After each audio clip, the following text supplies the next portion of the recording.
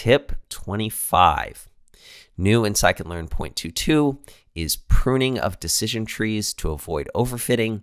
It uses something called cost complexity pruning, and you increase this value to increase the pruning.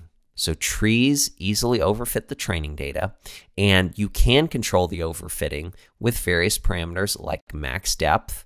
But one more elegant way to control the overfitting is with pruning, and prior to 0.22, this wasn't possible. So you can think of pruning like a regularization parameter for trees.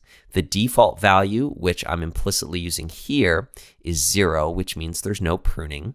And you can increase this value from 0 to penalize tree complexity.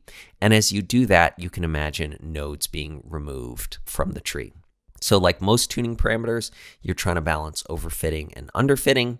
You want to prune the right amount, so you determine the right amount by cross-validation.